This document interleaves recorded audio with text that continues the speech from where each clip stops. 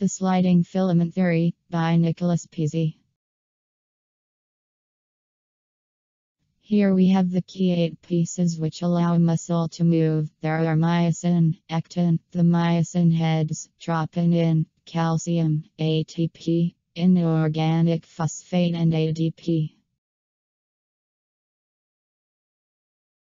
This video here is of the process that allow a muscle to move. First there is the myosin at the bottom which never moves. Then attached to the myosin are the myosin heads. Blocking the myosin heads and the actin is the troponin. Certain diseases actually remove the troponin from its place, which is terrible.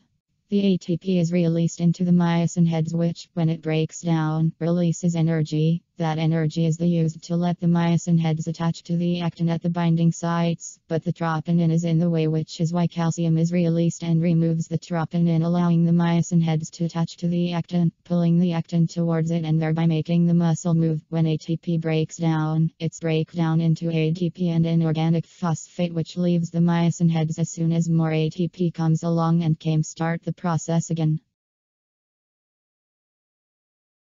Thank you for watching.